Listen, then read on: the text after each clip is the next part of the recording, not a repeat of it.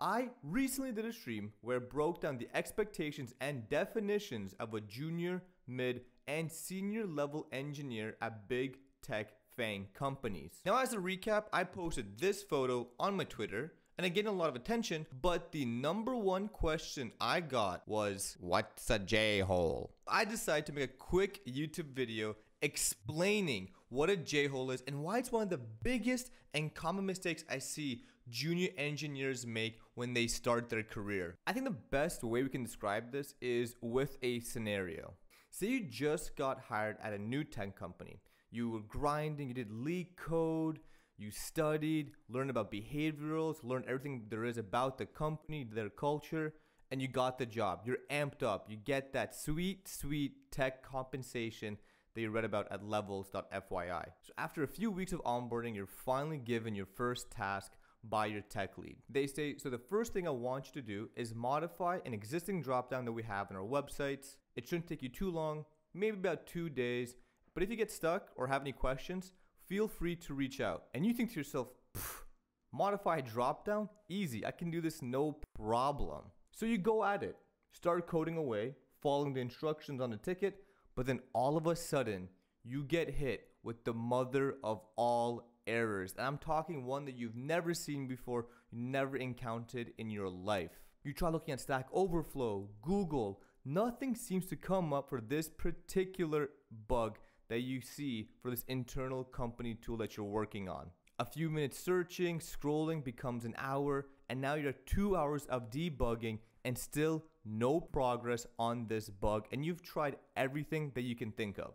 So this is the fork in the road for every J-hole decision. You can continue down the path that you're on, or you can stop, create a message detailing your error and what you've tried to do to solve it, and ask your tech lead for some help. Because more likely than not, they've seen the error before and they can help you. They can probably recognize it right away. Or the option that everyone seems to take is tough it out, prove that you're smarter and that you don't need no help because you're a strong, independent junior developer. So what do? You stay on it. You click every button on your keyboard. You read every document, every Slack history, everything that you can do in your power. You stay up full nights at a time to resolve this bug. And you know what? You did it. You did resolve that bug.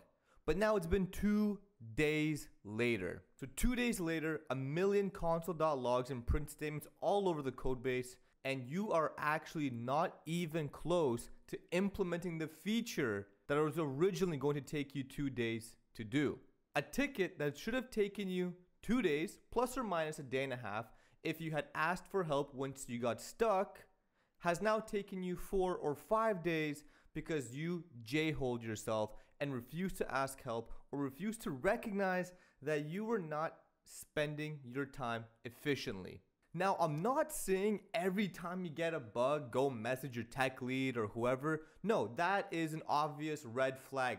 But asking a question does not make you dumb. Asking questions, asking help is actually expected for all junior engineers. It's a simple rule of thumb. If you ask a question once, that's not a problem. If you ask the same question over and over again, then it becomes a pattern where maybe you have to work on something on yourself. It's especially admirable when you send or ask a question to your tech lead describing what you've already done to try and solve it. Then they're more likely and more willing to say that you're actually trying, you're actually putting effort.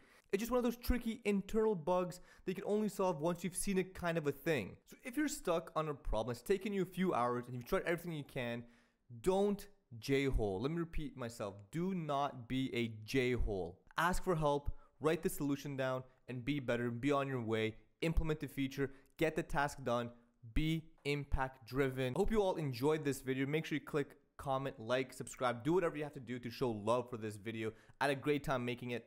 If you like this type of content where I give suggestions, advice for new junior engineers, then you would love my stream, twitch.tv/Melky. I work for Twitch, so it's even added bonus. But we talk about all these types of things, give advice, resume reviews, interview tips for all junior engineers. So hopefully I can see you there. But until next time, you gotta pow it.